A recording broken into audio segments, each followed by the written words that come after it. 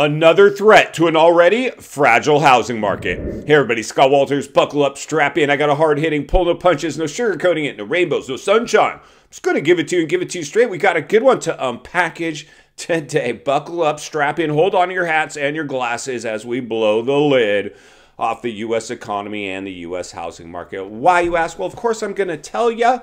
They're tied together. Lose one, you lose them both. And they're both under attack as we speak. If you're new, please subscribe. Subscribe right away. Never been a more important time in history. You get centered and surrounded with like-minded people. Iron will sharpen iron. We're going to sharpen some iron today. We got a great email from one of our subscribers, probably one of our biggest fans here, Jeff. Jeff, thank you.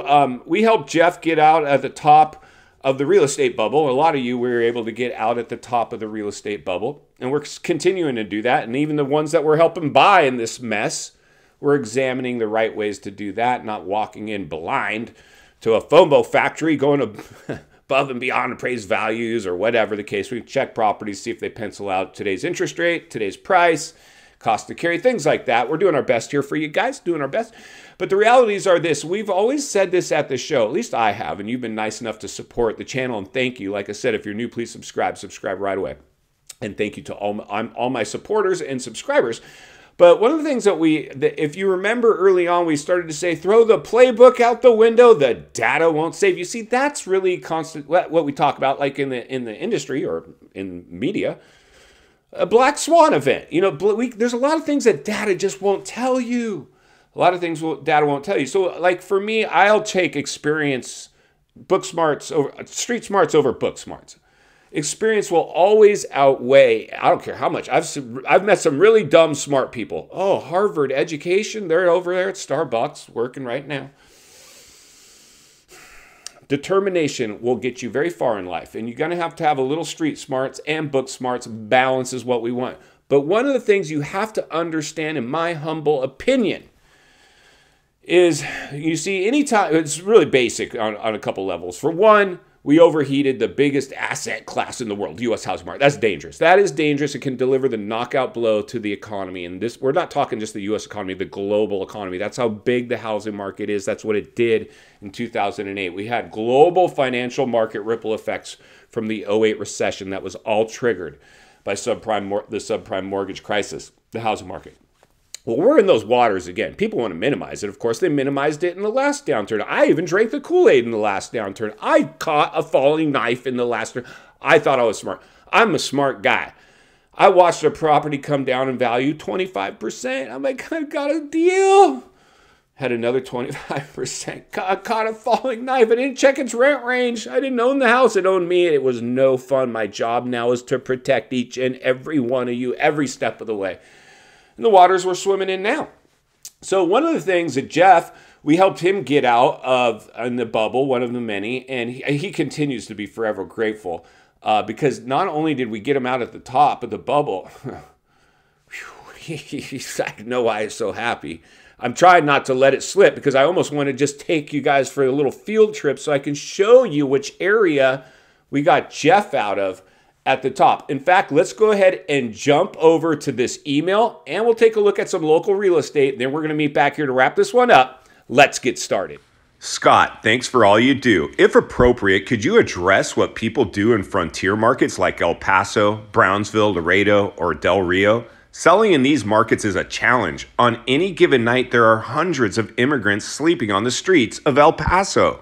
One of my neighbor's prospective agents suggested completely renovating the pool to the tune of about $25,000 before putting it on the market. The pool is functional, the pump works, the filter works fine. I kind of think it's like putting lipstick on a pig. Any property in El Paso is a pig right now. All right, friends, buckle up, strap in, roll up your windows, lock your doors, maybe even put on that face mask if you still have one. We're in El Paso, Texas, and Texas is having a big black swan event with their borders. Let's take a look at some local real estate. Now let's bring up today's crash map, courtesy of our good friends over at Zillow. Everything on your screen right now going through the kiss of death, price reductions. All right, now let's go ahead and make our way onto the property and take a little look around. Buckle up and strap in. If you still have your mask on, you might want to leave it on. We're tenant occupied and somebody wants to get this property sold. Unfortunately, they're stuck on the market showing the kiss of death. Let's get into the numbers.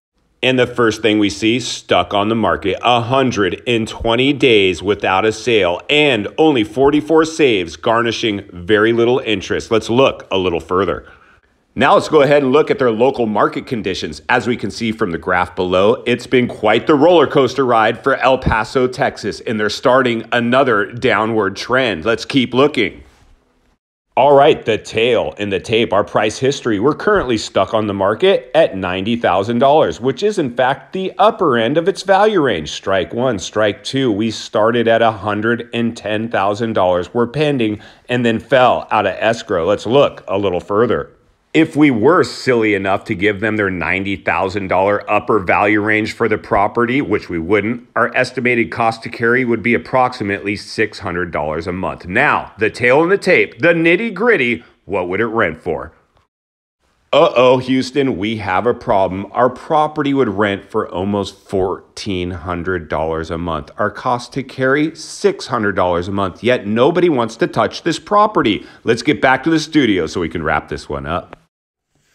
All right, friends, welcome back, and thank you for Jeff for your email. I hope you enjoyed our little coverage today of El Paso, Texas. And listen, friends, throw a dart at Texas. You're hitting an area. This is going to migrate around. This is what we call, well, this is when we say throw the playbook out the window. The data will not save you. These weren't things that data told us was going to happen. This is a black swan event. This is America. This is the economy under attack.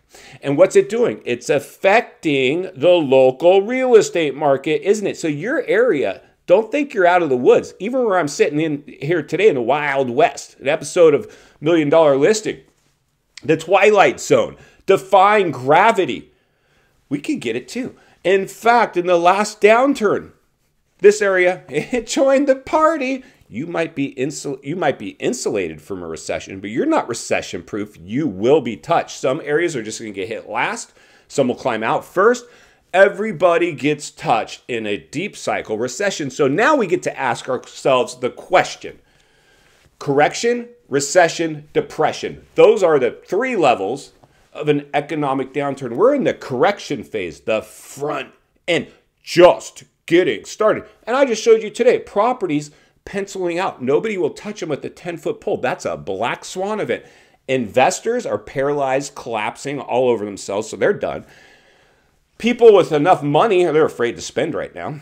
And then you look at an area like we looked at today, even if you were in a position to buy, you're not touching that place with a 10-foot pole because you see what's going on around you in that area. And we have to tap dance around the elephant in the room here because we're on social media now. And so we can't really, we got to scratch the surface. I've always said this is the real estate channel, but it's much bigger than real estate. We know this. We know there's big things going on. But for a lot of us, we like to heat map and temperature check the health and the fitness of the biggest asset class in the world, where 90% of all millionaires made their money, the U.S. housing market, and it continues to be under attack.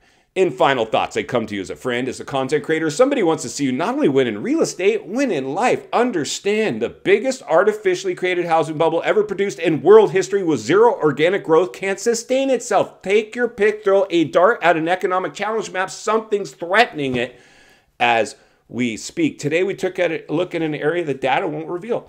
Data will not reveal what that city and that state is experiencing right now. And what we see from them, they are leading the charge in this downturn, and your area could be next. So don't rule this one out. Be very aware of your surroundings right now. Very aware of your real estate.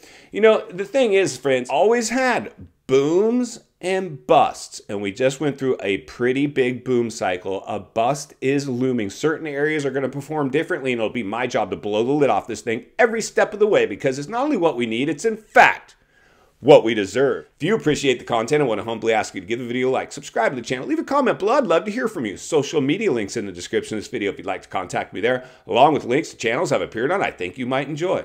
If you need help buying or selling real estate here in America, I have the biggest network of top-rated agents in the nation ready to assist you. It'd be our honor and our privilege to do so. Email in the description for you as well. Also, if you're watching from your television set today and you enjoyed this video, I think you're going to love the next video. There's an easy subscribe icon for your convenience. As always, thank you for your time. Please go make it count today. I'll see you on the next video.